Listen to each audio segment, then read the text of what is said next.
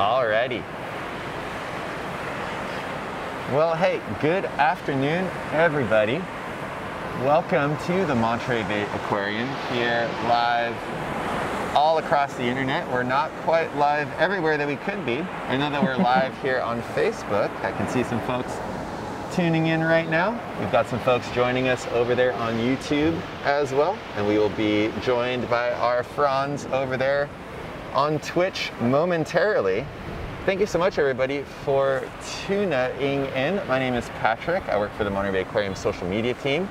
Joining me over on the lav mic, we've got Emily. Emily, how you doing? Oh, it's a fantastic Friday afternoon here on the back deck, Pat. Delightful. And if you folks out there, if you are joining us right now on the live stream, if you could just go ahead and let us know that you can hear us okay, that you can maybe hear the sound of the ocean as well.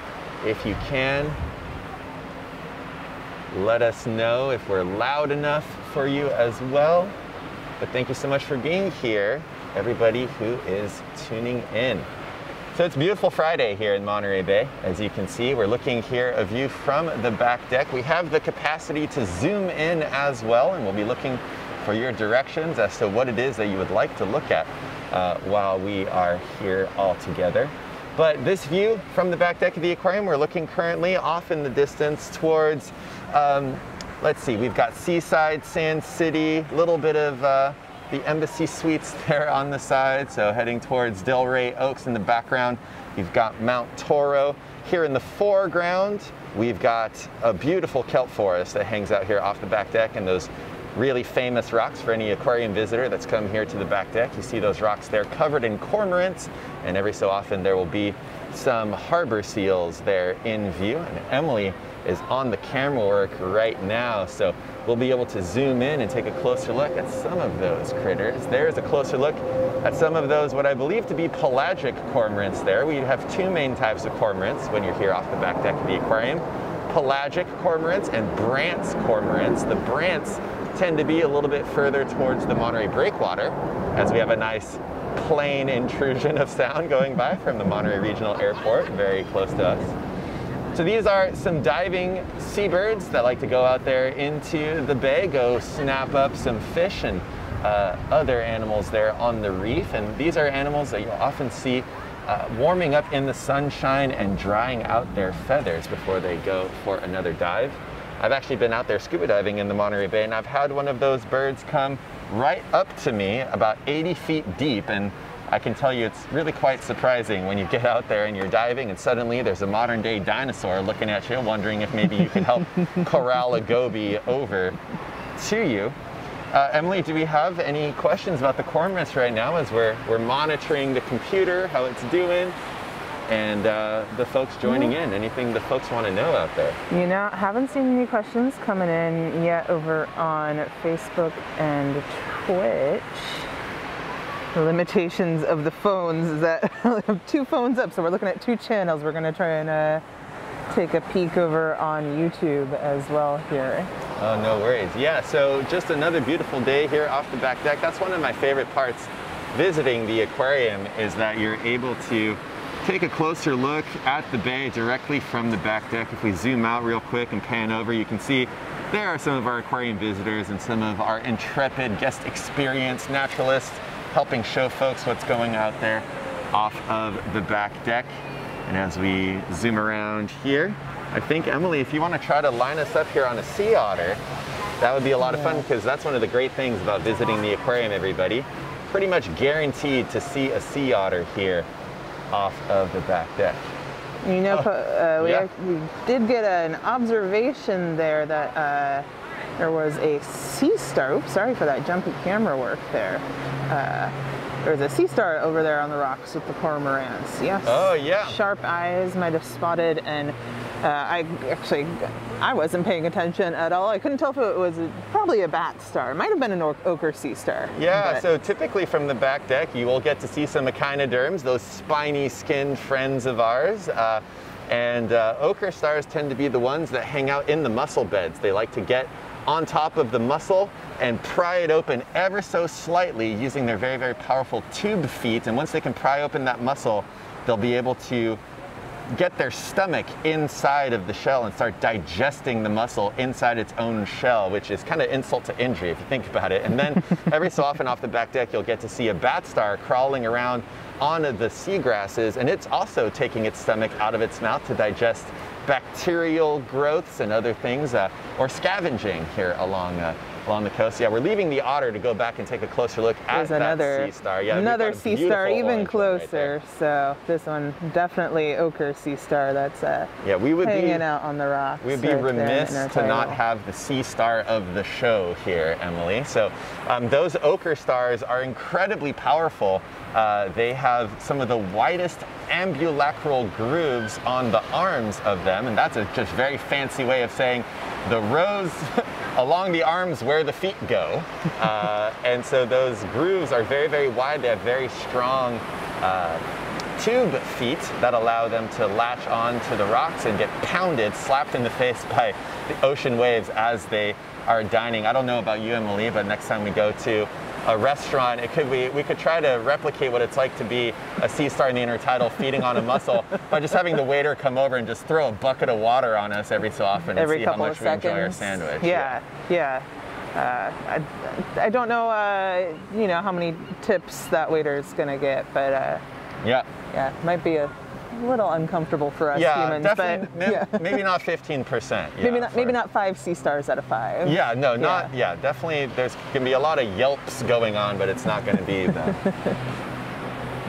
message. What we've got a couple of questions coming in right now. Folks curious about if it's high tide or low tide, temperature is like out here, and folks curious about some of the white caps that we are seeing in the distance. I feel like we can definitely talk about right now, especially it is upwelling season. Yeah, why don't we pan back out over to the otter so we can see some of those white caps there in the distance. Yeah, we are very well protected currently. We're standing on a splash zone deck over by the penguin area, so we're actually quite comfortable, but just around the corner from us, you got a little bit of a frigid wind that's blowing north to south.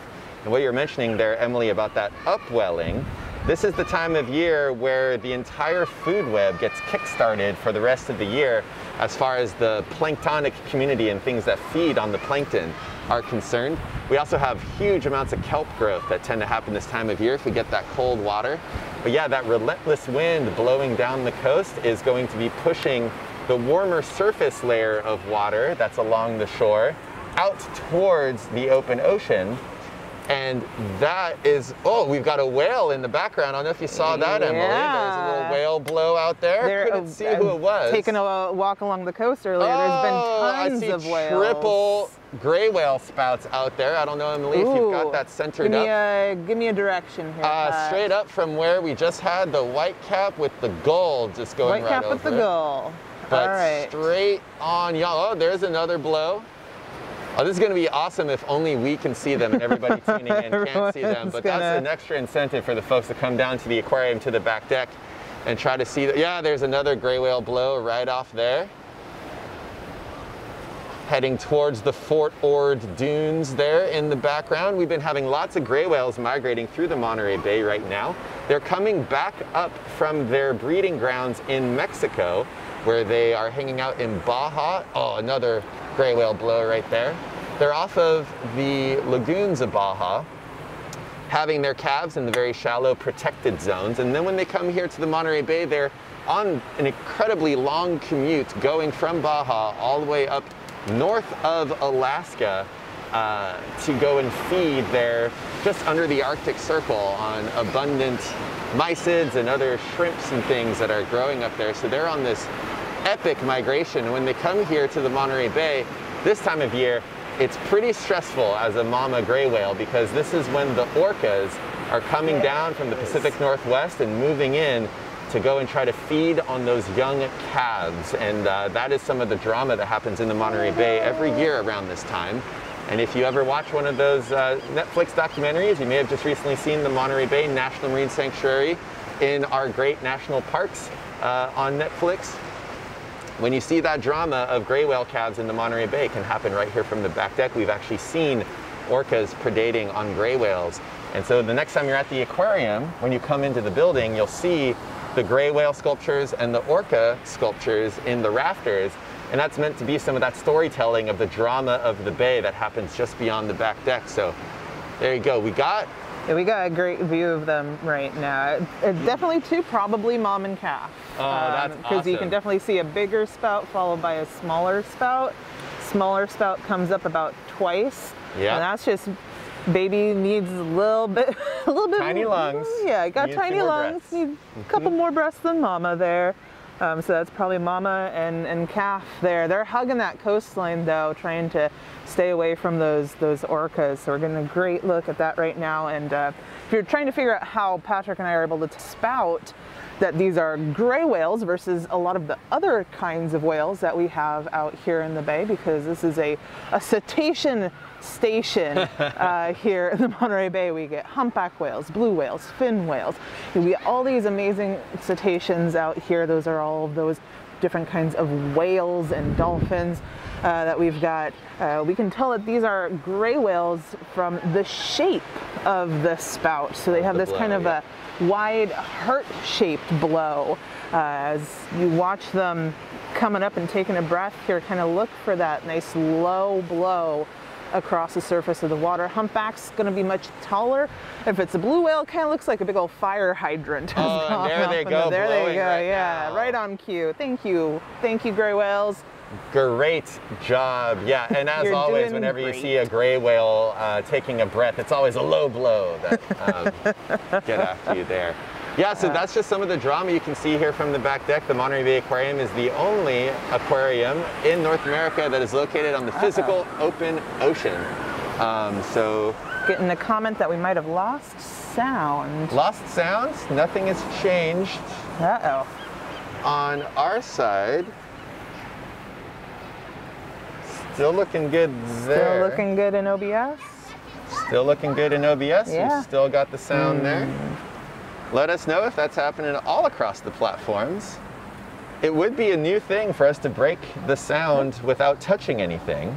Abby over on Twitch says sound is good there. So it might Okay. just be if you lost sound, maybe give a quick refresh Yeah, on give a that quick browser refresh, window. Sometimes. Now, Emily, something that is sound is the Puget Sound, and that is where a lot of those orcas that come down to eat the gray whales come down. So every once in a while we get to see our Pacific Northwest orca friends that come down here to take a closer look.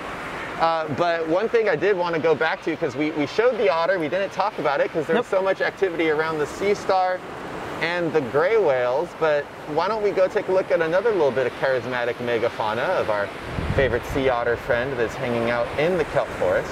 Because every so often people ask us, are those wild otters off the back deck? And yes, everything you see beyond the aquarium's walls outside, that is all the wild Monterey Bay. And you've got sea otters right there in the kelp, wrapped up. What they tend to do, especially when it's super windy, is roll around in the kelp to anchor themselves to the seafloor. So we've got an otter rafted up there. Now, I can't quite tell until the camera gets on it if it's a mom and a pup. This one might be. It could very well be. Center of the screen. You can see there just the top canopy of that kelp forest. So the giant kelp that we have here, it's one of the most prodigious plants on the planet. I will call it a plant just for the sake of explanation. It eats the sun. It is a brown alga, and it can grow to be over 150 feet long, growing in our area from about 70 feet deep. So it goes 70 feet straight up to the surface, and then can continue double that distance across the top, forming that canopy, which obviously affects the shading of the reef and therefore the community that's there below it, but also provides a wonderful habitat for those sea otters that were hunted to near extinction back in the day. In the 1700s and 1800s, Russian fur traders were taking all of the otters that they could find, and there were only about 50 left in California, right around Bigsby Bridge. And now they have recovered to over 3,000 individuals along Central California, from about Santa Barbara area to about Half Moon Bay areas. But they used to go from Japan all the way into Baja in those kelp forest ecosystems. And the aquarium was the founder of the surrogacy program. Our female sea otters that we have at the aquarium act as surrogate moms, teaching stranded sea otter pups how to survive so we can return them out there to the wild and some of those otters you'll see are tagged along Cannery Row. If you ever see a sea otter with some flipper tags, those are otters that came through our system at the aquarium, either as research animals to track them or as rescued otters that were then returned to the ocean. So when you support the aquarium, you're helping support that program and many others that help restore some of the balance that was taken through folks coming in and taking ocean resources, mining the ocean for its resources and selling them beyond. Now, people want to come and take a closer look at those otters out there in their backyard. Pretty wonderful thing. What's up, Emily? We did get a question, Pat, curious about talking about this kelp forest right outside the aquarium here. Folks wondering how deep the water is just off the back deck, because question. we can see the rocks just under the surface when it's really close to shore here, but kelp forest a little bit more mysterious. Yeah, so the edge, the far edge of that specific kelp forest, I know from experience diving out there, is about 60 feet deep, give or take. Obviously with the reef coming up, can be a little bit shallower. And where the kelp kind of stops here off the back deck of the aquarium is around 15 feet, 10 feet deep, give or take. And that's just a zone that's a little bit too rough and tumble for the giant kelp to really get established. So there tends to be a bathtub ring of giant kelp off of the coast and on those spots where it can anchor itself and be pretty well protected from the strong waves. There's different types of kelps that prefer more wave-swept environments, more gnarly environments, like bull kelp will tend to be in zones that is a little bit more rugged. And so if you head along the coast of Pacific Grove over towards Point Pinos and around into Pebble Beach, you'll see off of that very wave-exposed coastline, you'll see a lot more bull kelp mixed in with the giant kelp there. We have pretty much all giant kelp here off of the back deck with a little bit of bull kelp mixed in.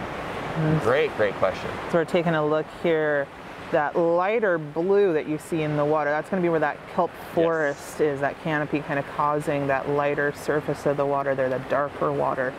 Closer to us here is where that kelp is not growing. Yeah, and if you're a surfer in the area, one of the negatives of kelp is that if you're surfing and you hit some kelp, usually it's like putting on the emergency brake and you just get thrown off of your surfboard.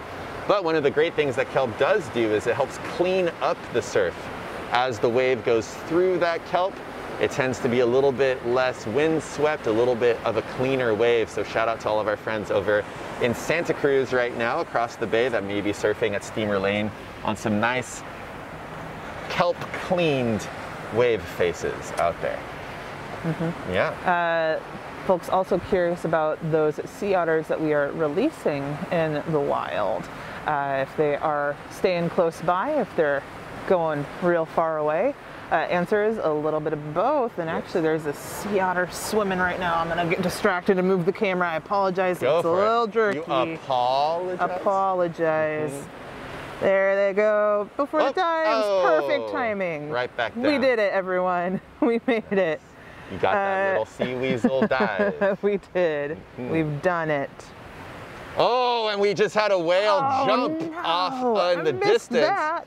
Let's see if we can pan up over there. I'm gonna go with whoever jumped there. That's a humpback whale. Yeah, because that's not gray whale whales activity. don't tend to do that, and that could mean that we have to rethink some of our identifying strategy. It is so windy that it might be hard to tell if we do have a humpback or not, because it can blow the breath down. It looked gray whale-y, but could be both out there too. That's true, but we did just have a huge splash of a humpback whale breaching. Now, humpback whales are a species that use their ears to really communicate, and there's a lot that can be done with a huge splash of a many-ton humpback whale jumping out of the water, splashing into the ocean. It could be a whole lot of fun, could be a way of communicating to other humpback whales what's going on in the area. We have seen off the back deck humpback whales slapping the water when there's orcas around, trying to protect gray whales or let them know what's going on. We've actually seen an orca try to bite the tail of an adult gray whale, and then later on we saw a humpback whale slapping the water. So lots of activity out there. And when it just jumped over on the left of I was focusing on where it was and not where it was going. No. It wasn't just a fluke, Emily. It wasn't just a full a fluke. breach. So humpback whales are one of the most acrobatic of the whales that we have here in the Monterey Bay, and pretty much globally, I'd say humpback whales pretty much take the cake. Our particular group of humpback whales, there are numerous different subspecies. Depending on who you talk to, it's the same species, it's a different species, it's a subspecies. We're not going to weigh into that debate, but our population comes pretty much to Monterey Bay and turns around from here and then goes back down off the coast of Mexico, off into Central America, towards Costa Rica. That's where they're going to be having their young, is off of South America. But if you folks have ever been out to Hawaii or to Alaska, those humpback whales migrate between those two spots. So you've got the Alaska to Hawaii highway for humpbacks, and then you've got the, for our area, the Monterey Bay to Costa Rica, Ecuador highway for the humpback whales. They're also migrating. They're here in the Monterey Bay to feast on abundant bait fishes, likely anchovies this time of year. And in this particular last few years, we've seen lots of anchovies. And anchovies are incredibly oily fish, so they're very high in calories, and these whales are putting on over a foot of blubber to then live off of on their migrations as they go further south. They're also going to be feasting on krill, if they can find it. Krill, that shrimp-like crustacean that is very efficient at absorbing nutrients from the plankton.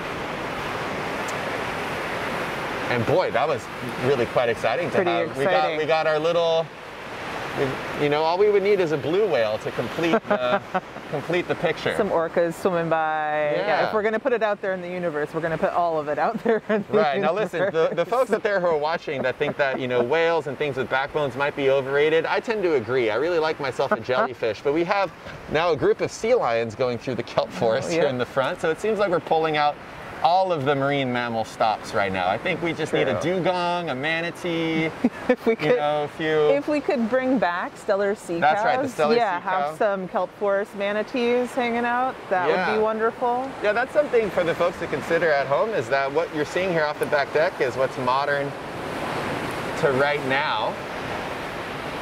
And this area has changed a lot over its history. And you can imagine that back in the day, out here in the kelp forest, you would likely be able to see stellar sea cows, which were our version of a manatee that feasted on abundant kelp. You also would have had what are known as desmostylians way back in the day before people were around, and those are known as water horses to the folks that are into looking into the paleo history of the coastline.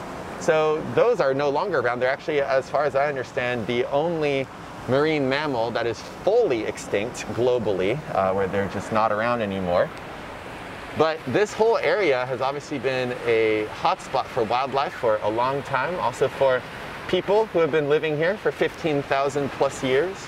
And then nowadays for the recovery of the bay, as we have a whole lot of gulls taking flight right now. Oh, yeah. Seems like the birds have decided that there was just too many mammals being spoken about on this particular stream. They got to go make themselves known. But boy, that was quite exciting, folks out there. Ooh, quite a few. There's at least 3 whales altogether. Yeah, oh, no, there's more now. I saw 4, at least there's one. Those are definitely gray whales. Right? Those spouts ones are so low. Those ones that just blew. Yeah, those have to be gray whales.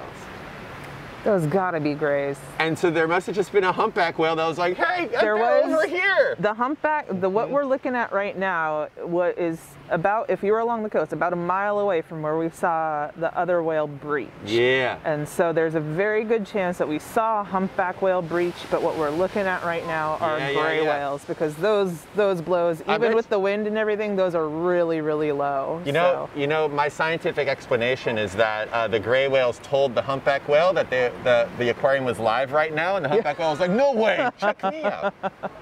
That's my explanation. Yeah, well, the humpback whale was just really excited that the gray whales were getting their moment in the sun, and was there to just say, you're doing great, sweetie. Oh. Yeah. Yeah, we're just bay leaning into those explanations there for all the folks. You know, Never a dull moment off of the back deck. That is for sure. That is one of the great things about coming here to the aquarium, is what you see off the back deck of the aquarium is what is inside the building. We have that kelp forest exhibit, the world's first, that came online in 1984. We have the rescued sea otters that we have at the aquarium, but then we don't have the whales, we don't have the dolphins, we don't have the seals or sea lions, because why would you? You've got the world's largest, most adequately sized exhibit of whales just right off the outside. back deck. Yeah. Very, very convenient for us here at the aquarium.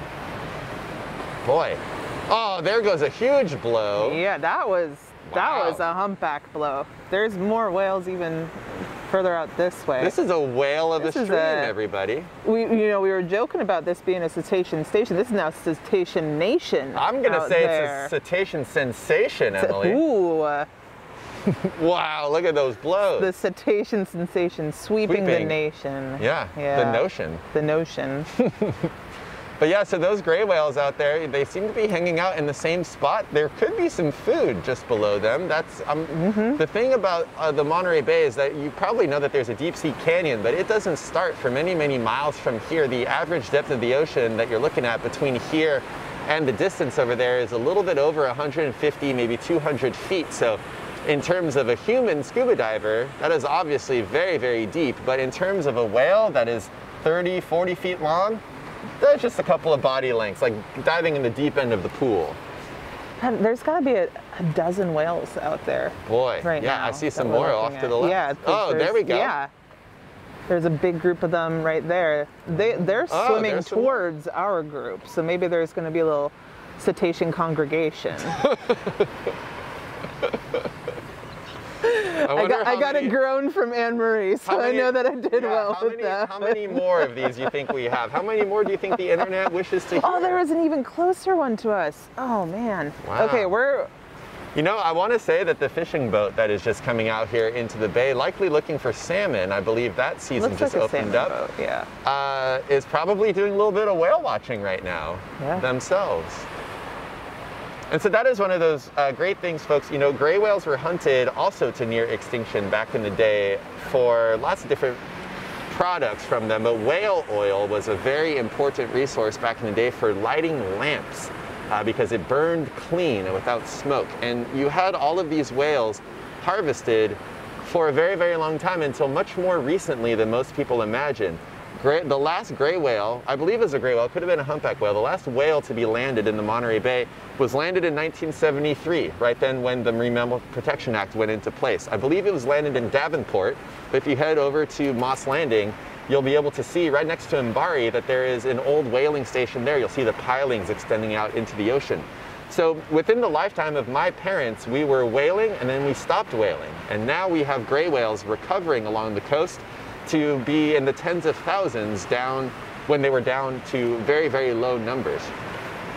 And that is an example of the recovery that happens when we kind of let the ocean do its thing, when we let it be as it is and we don't try to remove those resources from the communities that they belong to. One of the biggest problems with Cannery Row was you went from having a sustainable fishery hunting for fishes that were fed to the people who were here, who could make it here, who could be easily, or to people who could easily access the resource.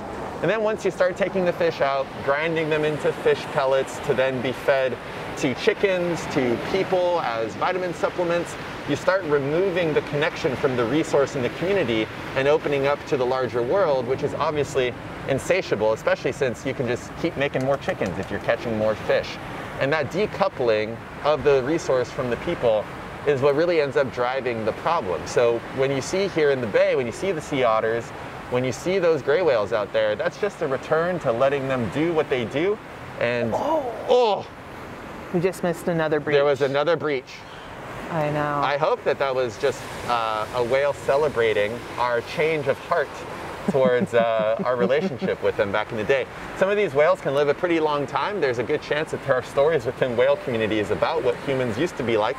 But nowadays they can come up and take a closer look at us in our boats, maybe sharing our breakfast with the ocean as they pass by. It's really pretty incredible to be in a spot that used to be known for what it was able to take from the ocean, and now to be some place that is known for what we're able to observe and enjoy from the ocean here from the back deck. All right, I'm going to move the camera away from the group that we were looking at. There was a group of about 6 that we were looking at, but there's a lot of activity happening out in this direction. We're going to try and see if we can catch that. Let's take a closer look. It's hard to line up the camera where I'm seeing it. Oop, nope, that was...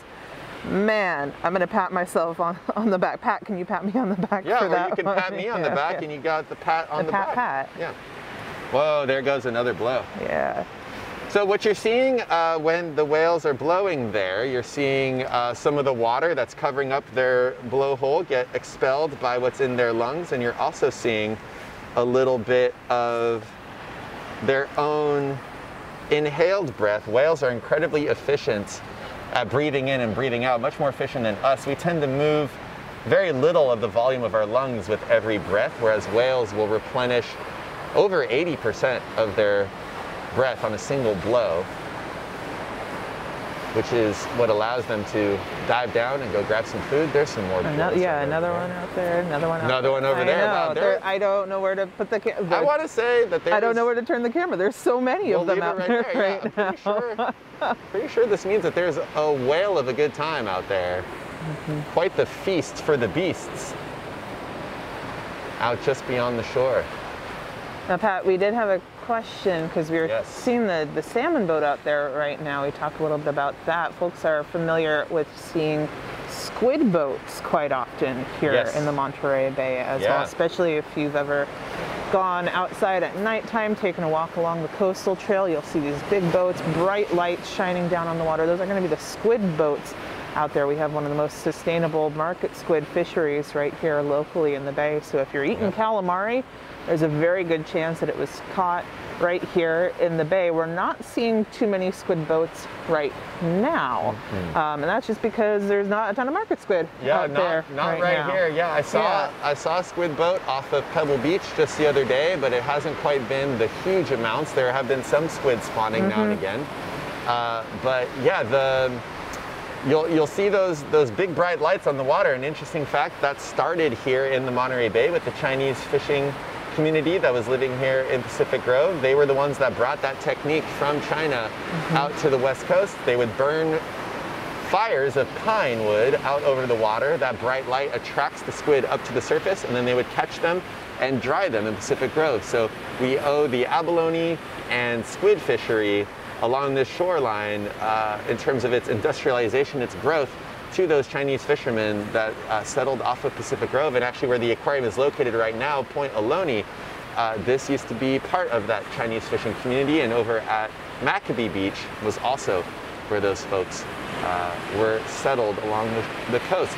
This whole area has so many different cultures that have contributed to the fishing and to the cultural history of what's going on in the water of the bay. You've got the Chinese starting out the squid fishery. You had the Portuguese from the Azores that started a lot of the whaling along with their Japanese counterparts. And then you had the Sicilians that showed up here with their very specific boats that were able to handle the winds and the waves of the Monterey Bay. And that led to the Monterey Clipper and then the Cannery Row days that you know immortalized from John Steinbeck and the Cannery Row novel that named the street. So many different contributions from so many different groups of people here. The Ama divers as well. The Ama divers as well, yes, indeed. The Japanese divers going after the abalone. Really amazing stuff. And now I'm just looking for any sign of a whale. Amber is over here making me laugh, going, oh yeah, no, we thought when we started the stream, everybody, that we were going to be looking at some otters, maybe some kelp, maybe a seal or two. But instead, we're just watching humpback whales and gray whales having a grand old time. Just had to say whale. Guess we're looking at whales today. Indeed. It's a misty city out there, Emily. For those folks that are wondering what the haze is there in the background. A little bit of haze, a little bit of fog, a little bit of marine layer starting, a little bit of sea spray being blown in on the shore. Well, this is delightful. Not a mega terrible time. No. Oh. Megaptera nova Anglia. Not exactly sure how to pronounce it, but that's the scientific name for a humpback whale. And Escherichthys robustus is the scientific name for the gray whale. Gray whale is one of the more ancient types of whale. And pretty fun thing, if you ever want to pull up some photos of gray whales or humpback whales have those incredibly long pectoral fins that are, I think, a third of the length of their body, which allow them to be incredibly acrobatic. And then gray whales have much shorter paddle-like fins that allow them to be incredibly maneuverable around the bottom, because they will turn sideways to scoop up mud filled with copepods and amphipods, I think mostly amphipods actually, head up to the surface, and then they will kind of wash the mud and sift it with their baleen. And so if you're a scientist tracking a gray whale, you can usually find them from the mud tracks left on the surface from your helicopter or from your plane.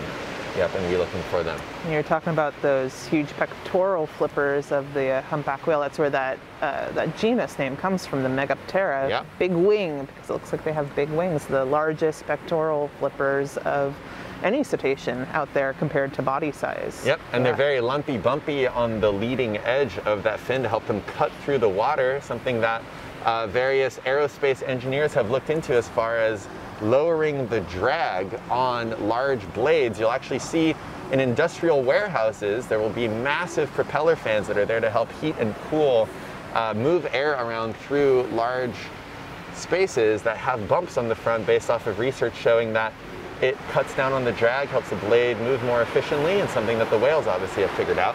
Sometimes on the front of those bumps, you'll have a whole bunch of barnacles that are hanging out there as well. Makes it look a little bit hairy, a little bit fuzzy on the whale there. The camera a little bit. I keep on seeing some action out here. Now, I did want to point out just to the folks here, as we appear to be coming up on about 10% battery left on the laptop, merely because it would appear that our external battery pack has opted to have a shorter stream for all of us here today.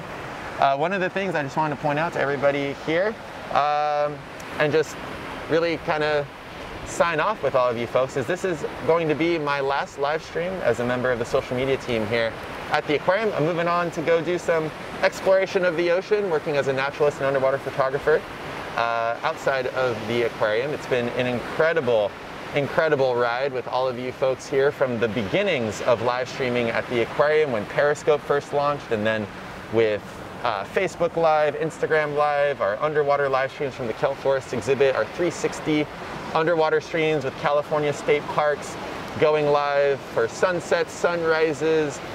Being able to bring the ocean to all of you has been truly an honor, and I really appreciate, I should say, all of you folks here on the social media feeds that have supported us and buoyed our spirits as we watch the whales there off of the back deck doing their thing. Thank you so much, everybody, for bearing with my voice and my opening of every live stream with the "alrighty, it looks like all of the technology is working, so let's start talking." So thank you so much to everybody out there that has been a part of these live streams live from the aquarium. You'll continue to be able to see all of our live cams over on our YouTube channel, so make sure that you check those out. Emily will also be here, along with many of the other people that you've come to know, on various streams on Instagram, TikTok Live. Make sure that you are subscribed to the social media feeds. But just wanted to say from the bottom of my heart, thank you so much to all of you folks out there for being a part of the Monterey Bay Aquarium live streaming family, and for joining us for these moments of relaxation, inspiration here in the Monterey Bay. And thank you, everybody, for being a part of the aquarium's mission to inspire conservation of that ocean. You have all been so wonderful to us. And with that, I hope to see you all again soon here on the Monterey Bay Aquarium social media channels. Thanks, everyone.